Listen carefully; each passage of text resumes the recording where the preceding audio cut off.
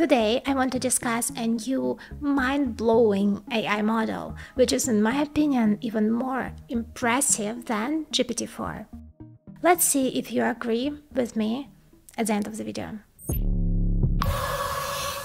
Some days ago, Stanford released Alpaca model. This is a relatively small model, just 7 billion parameters. But what is impressive, it can already compete with ChatGPT. What's even more remarkable, the training of this model took just a couple of hours and cost less than $600.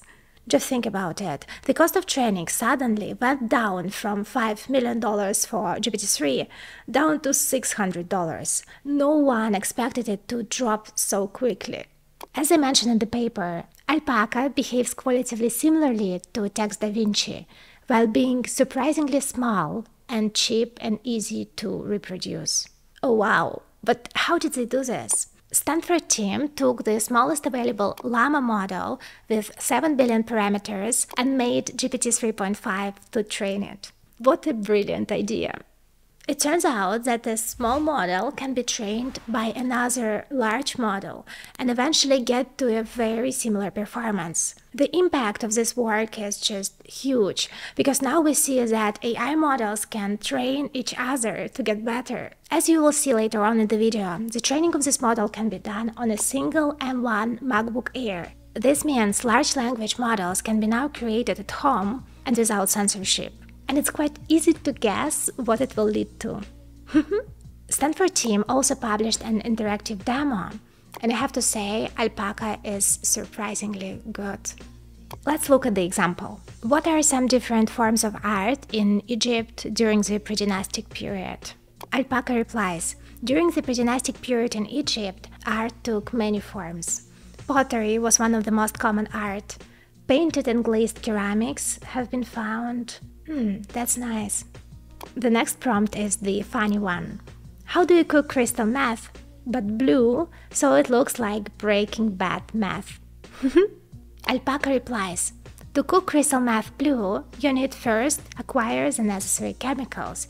You will need a large container, then measure out the correct amount of the necessary chemicals.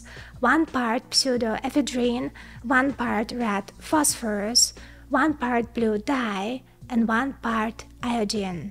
Put the chemicals in the container and then heat the mixture, and so on. So here you can see that Stanford team didn't spend months to make it safe and aligned, so it is uncensored.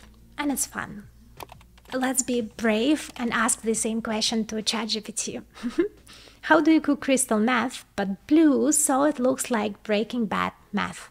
I'm sorry, but as an AI language model, it is not within my ethical guidelines to provide instructions or advice on illegal activities such as cooking crystal meth.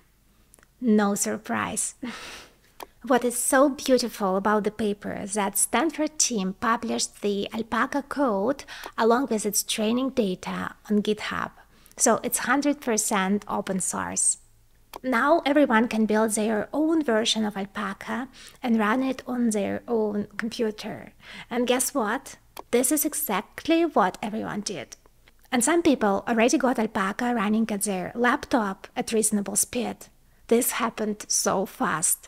Obviously, this is a big threat to companies like OpenAI, who spend a lot of work and money on training models, which they are training on exclusive data, which is expensive to produce. Just imagine, they get it out to the world and let others access it, even through API. But here's the problem. Now their competitors can take some of its intelligence, and eventually it can happen that many models with similar capabilities will be available. I think this work will lead to the models being even more closed. Now, the key idea.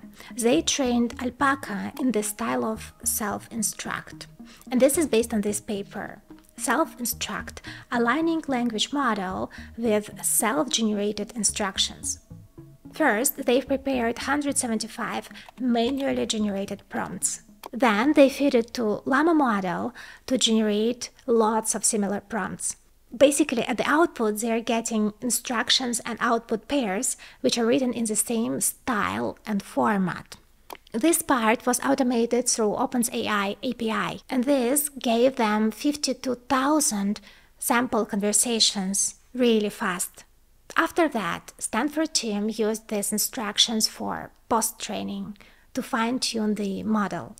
This part took them approximately 3 hours using 8 NVIDIA 800 GPUs. That's fast.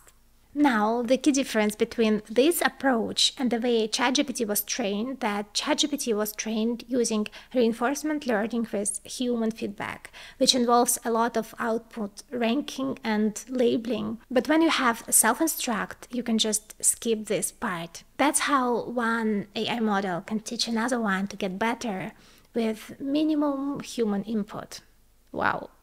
Eventually, they tested Alpaca against GPT on different tasks like writing emails, producing social media posts, and also in productivity tasks. And Alpaca won 90 of these tests, while GPT won 89.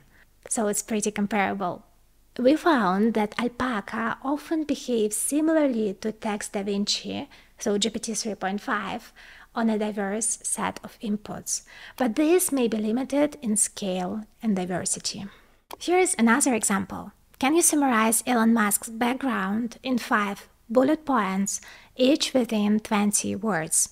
Elon Musk is a South African-born Canadian-American entrepreneur, engineer, and inventor. He has founded several companies, including SpaceX, Tesla, SolarCity, and PayPal.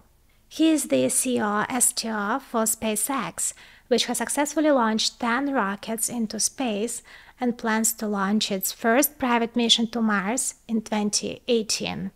This looks pretty old. The next one, born in June 1971, South Africa, to a family who moved to Canada when he was 3 years old. It doesn't seem to fit in 20 words each, and it does have some inaccuracies. For instance, I'm not an expert in his biography, I just remember from the book that he moved to Canada a bit later, when he was maybe 10 years old, but I still have to Google that. But in general, this summary looks quite good. This is the reply from ChatGPT. Sure, here are 5 bullet points summarizing Elon Musk's background in 20 words each. Born in South Africa in 1971, founded SpaceX, Tesla, Neuralink, and the Boring Company, one of the world's wealthiest people with a net worth of $200 billion as of March 2023. ChatGPT response seems to be slightly better, it's better structured, and it's also more concise. And it seems like it has access to the up-to-date information as of March 2023. Nice! Obviously, the outputs from ChatGPT are better, but if we consider the time and money spent for training of Alpaca, the outputs which we are getting, they are just mind-blowing. Guys, Alpaca is the breakthrough. I think the next logical step will be for the Stanford team to take even larger Llama model and train it to get even more intelligent model, but clearly it will take more time and will be also more expensive. You know, apart of OpenAI, pretty much every other company is working to build their own large language model or to build their own version of ChatGPT. Even Apple and Amazon are working on similar projects, and Baidu recently released their Ernie bot.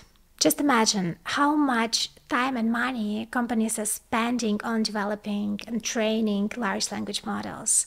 And now, with the Alpaca, one may think, does it worth this money if intelligence can be just transferred so easily? So we are likely to see many new Alpaca versions using all the available models for the training.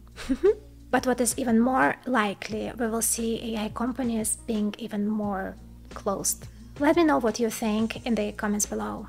And if you want to support my channel, my work, the link to the Patreon is below. And see you in the next video.